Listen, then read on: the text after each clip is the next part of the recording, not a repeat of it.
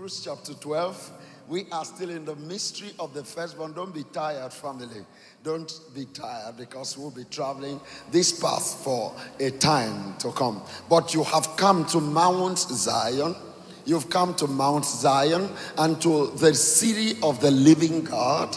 You've come to the heavenly Jerusalem, to an innumerable company of angels. You've come to the General Assembly. And church, this General Assembly is church of the firstborn who are registered in heaven. What's a beauty. Registered in heaven. You have come to God, the judge of all, and to the spirits of just men made perfect.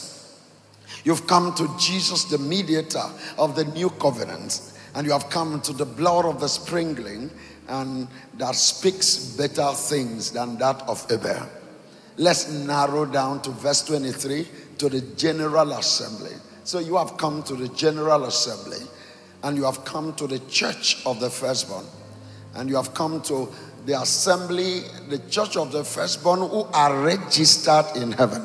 I want to trust God today that you are among those who are registered in heaven. Without that, everything is vanity.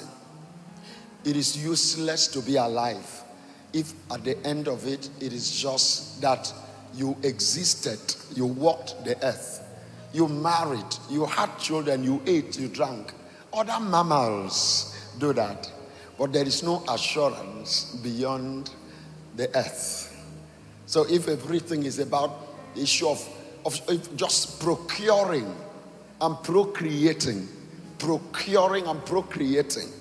that you can acquire something new, that you can get something, some toy, some property, that, oh, you've eaten, oh, you married.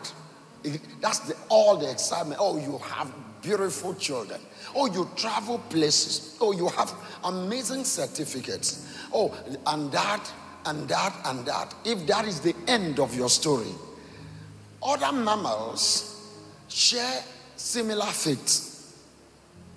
And God didn't say they are his image and likeness. So the secret of all of this, the crypto dimension of all of this, the hidden aspect of all of this that needs revelation, as a result of which I come to work every time I stand here with intentionality that is intentional, is that beyond all of this, on top of all of this, above all of this, that you are registered in heaven. Registered in heaven doesn't mean, oh, that you go to heaven tomorrow. I am not in a hurry to go to heaven. I am in a hurry to tell you to get registered in heaven, that whenever it comes, you get there, because certainly it will come one day. But what happens when you are here on earth? What you do while you are here on earth with your registration number in heaven. You see, the whole madness about people relocating to the United States of America, to Canada. Canada now, I just read something that Canadian government is coming immigrants now. So there are things put in place, to play deals and to play games and all of that, because of the influx of people. The campaign, Trump is building his whole campaign around immigration, around immigration, telling people of other nations, you are not welcome to America, and saying people just come here to give birth. In order to give them a citizenship, we're going to cancel that. So issue of traveling while you are pregnant in order to have a child who will eventually become an American. Trump is using that as a serious election or campaign issue. So if he becomes the president of the United States of America, he's going to sound it very loud. You are not welcome. And I actually like it. I actually like his policy, even though I don't wish that he's the next president of the United States of America. But I like his stand on immigration in a sense, not generally. Because we have to build our neighborhood. I really believe that our president should, if in any way I will wish that Trump will become president, so that he can take time out and disgrace some of our presidents and some of our governors, and take them out and really insult them and and will not owe them apology. I think our people just need to wake up. Our people just need to wake up. But I think God wants a generation of people who, whether they go out of the country, relocate or whatever, but they will have an eye on developing this hood, this neighborhood called Nigeria. We are desperately in need of light in this place. And so I really believe that is a great opportunity for believers, for those who know the Christ, those who are the firstborn of God, who have understanding, proper understanding of the mystery of belonging to God, the mystery of being begotten in God. I believe it's such a great opportunity that everyone can make a difference in their little corner, one day at a time. And eventually, when you connect the dots, the lights will be turned on one day or sometime in the future. So when I give this teaching that you are registered in heaven, what do you do with your registration number? That's what took me to the United States of America, the issue number, people's number. That's everything. People's number. That's everything. For welfare, for security, for accountability. That's everything. So people carrying the U.S. passport means they can travel to almost every nation on earth, and nobody will ask them for visa. But what do you do with the passport of heaven? What do you do with the registration number of heaven for those who are already registered? And what do you intend to do with it when you are registered? Those are the things that as a person I'm interested in as I preach, as I teach. Those are the things. So I pray in the name of Jesus that you are both registered in heaven and you take advantage, of your registration.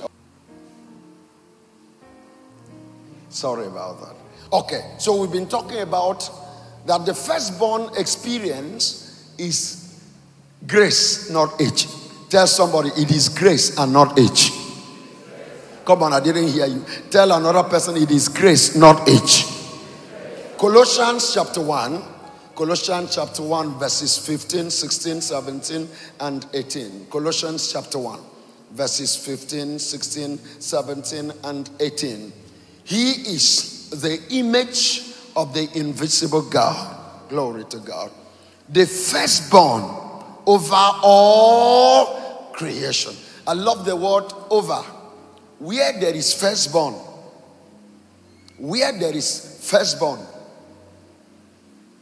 the preposition will be he is over. Where there is firstborn, you cannot enjoy firstborn grace and be under. When I mean under, I'm not talking about under in service.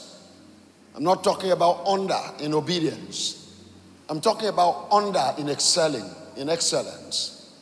I'm talking about under in performance. I'm talking about under in impact. You cannot be under in impact. If you are under in impact and you carry the firstborn, you are not taught. And you carry the firstborn status and you are registered in heaven. And you carry the DNA, the spiritual DNA, the character of the firstborn. And I told you last week, it should be last week, that I said the seal of the firstborn is the Holy Ghost. That the DNA proof of the firstborn is the Holy Ghost. Not the Holy Ghost as speaking in tongues. Because you can speak in tongues and you have no experience of the Holy Ghost. Speaking in tongues can come from any spirit, can come from, if you are drunk, you can speak in tongues. Very effortlessly and nobody knows what you are talking about. Just try, no, don't be drunk to try it. Don't be. And people teach in some churches, people are teaching people how to speak in tongues. So in those days when we talk about school of the Holy Spirit, people say, school of the Holy Spirit, I will not come because why should I come and sit down? Somebody else will teach me how to speak in tongues. In the mind of many people, Holy Ghost is about tongues. So it's a tongue talking, that's all. Spirit-filled tongue talking, that's all. It's so poor. If the Holy Ghost is reduced to just tongue talking and being filled, nonsense. Absolute nonsense. Jesus Christ said, I will ask the Father and he will send you Allos Parakletos. I have taken time over and over to explain this to you, the weight of it. I will ask the Father, and He will send you another advocate, another helper. The secret is in another. Two words in Greek, speaking of another. There is heteros, another of a different kind, another of a different value, another of a different character, of a different quality, of a different capacity. That is heteros. But there is allos. Allos is another of the same quality, another of the same character, another of the same potency, the same ability, the same capacity, and the same sufficiency. Jesus did not say, I will ask the Father, and He will send you heteros parakletos. He said, and He will send you allos parakletos. Allos, in the sense of, He will send you advocates like myself. He will send you helper like myself. He will send you the one who will be with you the same way I am with you. These words were known very particularly and personally to the people who heard them, because Peter and the rest knew the impact that Jesus had in their midst. The very fact that Jesus was with them when there was storm, there was a solution before the storm. Just because He was there with them. That is why they didn't worry to talk to the storm. They did not think about it. They wouldn't talk to the storm. They talked to the one who had power over the storm. And so when they were traveling along the lake, suddenly a storm, and the threat, the danger of everyone dying. And they walked to Jesus as He was sleeping. He said, carest thou not that we perish? Don't you care? And He rose up.